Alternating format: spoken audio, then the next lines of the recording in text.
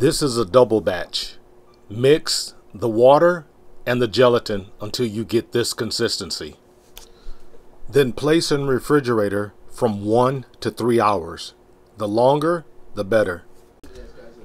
After the refrigeration process of 1 to 3 hours and it solidifies, remove from refrigerator, place on stove, put on low heat, and slowly heat it till it liquefies thoroughly. Once it liquefies thoroughly, you can now add the peroxide. The peroxide will lighten the color and make it more clear.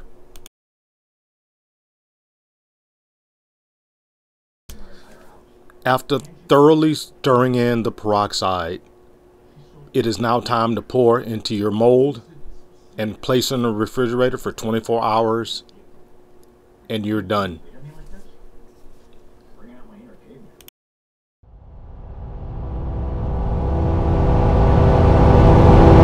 All right, guys, we got the homemade ballistics gel. We are going to put some gloves on, but we're getting ready to set this up at 150 yards, and we're going to do about 1,030, and then we're going to go to about 1150, 1145. Let's go get everything set up and get to shooting, guys. I think this thing is about 4 inches tall. 1, 2, 3, up about 4 inches tall, and I think 11 inches long. So let's hopefully it won't over penetrate.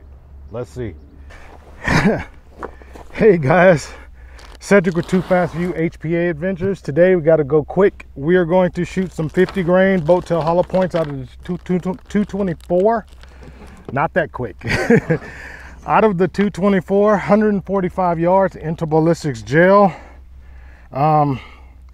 One of the little things I do recommend, guys, especially guys that want clear ballistics gel, always use gloves, because your fingerprints and anything on them will be left on gel. The clearer it is, the uglier the fingerprints look. So anyway, let's get to shooting, guys. 145 yards.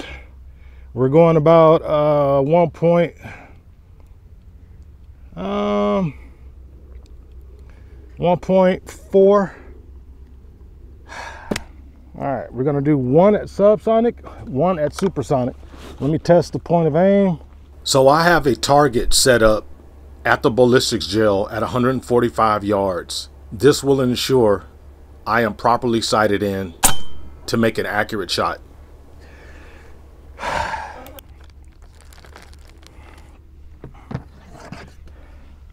I do believe that was a bullseye. Okay, let's go 1,050. So 1,050 first. Here we go. Aiming at the top portion of the gel. Please.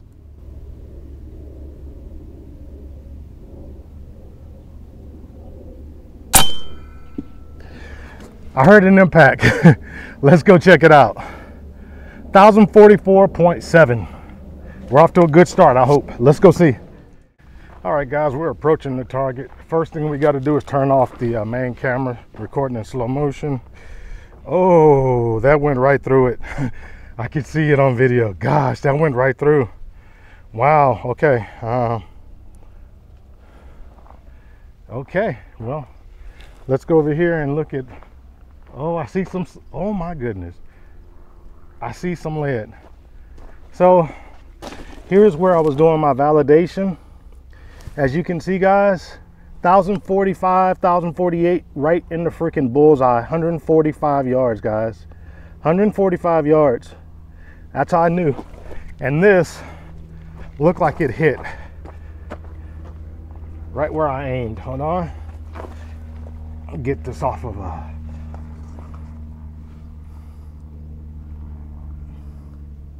Oh man, look at that.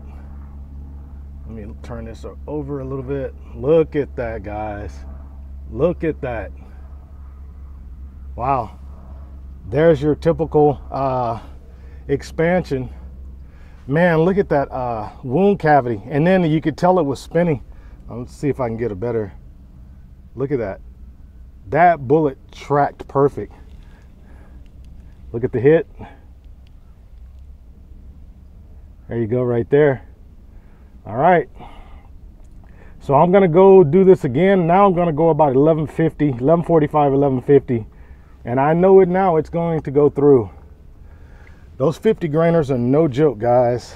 They're no joke on these squirrels. 11:37, here we go. Here we go, guys, for the gusto. Hoping for about 11:50.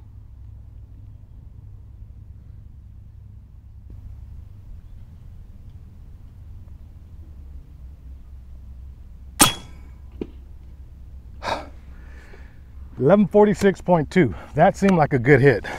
Let's go take a look. All right, guys. The moment of truth.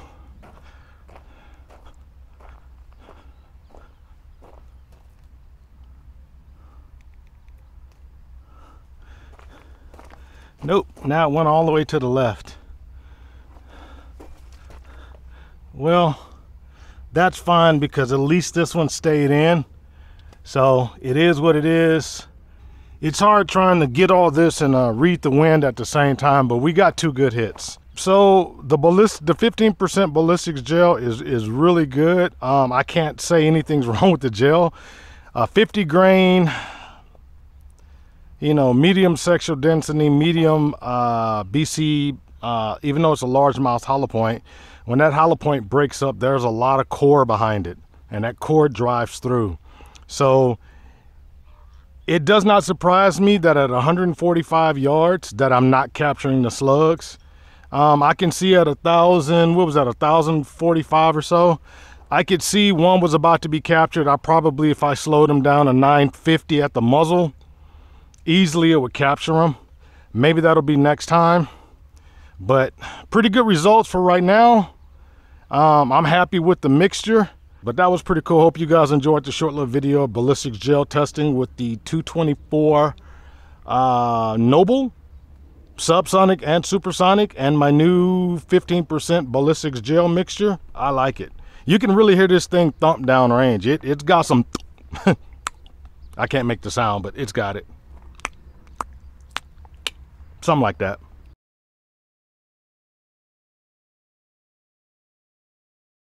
But I want to show you guys something. And this is kind of what I expect, guys. The one thing about these custom calibers and custom molds, the hollow points are really big, but they're designed to be big, not for long range performance, but they do help long range. But what they will do is they will dump their energy really quick, and then the core will continue to penetrate, just like what you saw in the ballistics gel. And there are fragments in that gel. There are fragments. So this thing did fragment. These are small game rounds. These are not, you know, deer and pigs and stuff like that. This is an air gun, 224 cal custom air gun. So it is doing exactly what it should do. Go inside of a rabbit, squirrel, coyote, dump energy within that first inch or so, and continue to expand as it's speeding through. And as you saw in that permanent wound cavity in that first one at 1,050, you can tell it opened up 3/4 of an inch in, and it continued to open and continue to make a crazy permanent wound cavity. But there are some fragments, guys. This part was just outside of the mold.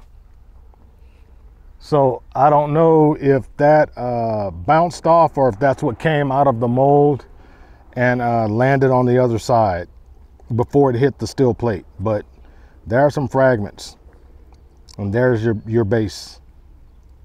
Yes, sir.